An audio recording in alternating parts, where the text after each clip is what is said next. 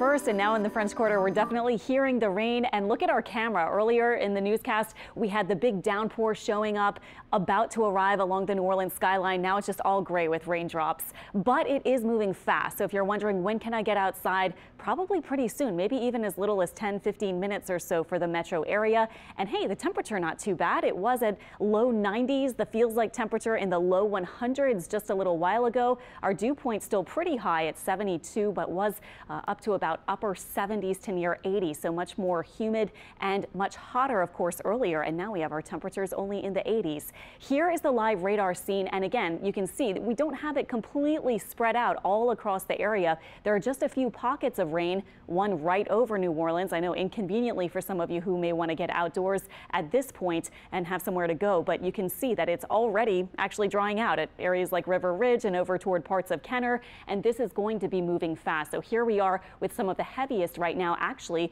over Chalmette and just to the east of the city of New Orleans. And there is a little bit more farther to the north. So we'll see whether this kind of skirts by some of our Jefferson Parish areas, maybe over toward the Causeway, and certainly over Lake Pontchartrain near Laplace. We're getting some downpour activity as well. Tracking again tentatively the end of the rain, and it might be 12:25, 12:30 or so that we begin to dry out for the New Orleans area itself, including the city. So it won't be too much longer if you can kind of hang tight. In the meantime, though, there is heavy rain, but again, it's moving, so we're not expecting a lot of flooding issues right now. And then we do have some downpours over toward Baton Rouge, which of course got a lot of rain over the weekend and even yesterday. Tracking that tentatively. This is not set in stone, but just a tentative timeline. If it holds together and makes its way off to the east, you can see when it may be arriving, maybe toward the 2 o'clock to 3 o'clock time frame, potentially for some North Shore spots. And there isn't quite as much along the coast. Little shower there, though, around the Thibodaux area right now.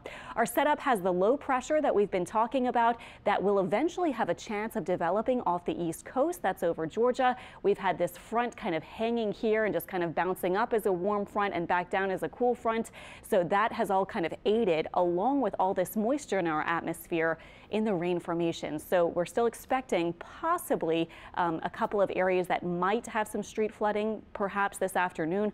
A flash flood watch continues until 7 p.m. Remember, we would love to see what you are seeing. If you have rainfall totals in particular, text them to this number, 504-529-4444. I keep the scroll up on my computer and I'm constantly looking through those. So include your name if you'd like and your city or neighborhood, and it really gives us a good idea of what you guys are seeing out there if you have a good rain gauge that you like to look at.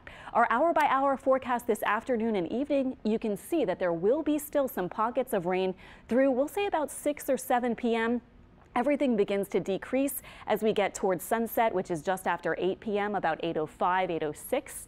8 a.m. tomorrow, pretty quiet, and tomorrow looks like a quieter day. There will still be a rain chance with some scattered activity possible, but we're not looking for a whole lot of widespread or really heavy rain tomorrow. We'll see how it pans out, but the rain chance will be lower. Today, we have already hit our high actually in the low 90s. We may rebound possibly into the upper 80s again, or some spots, depending on the cloud cover, may kind of stay in the middle 80s. Tonight, partly cloudy conditions and our low temperatures in the 70s. And again, we do have that risk of some marginal kind of a low end risk for some flooding rains today. We'll be watching for that. Then it really heats up by the end of the week. So if you're okay with these temperatures in the 80s, I would say just enjoy it, because we will probably be seeing heat advisories by this weekend.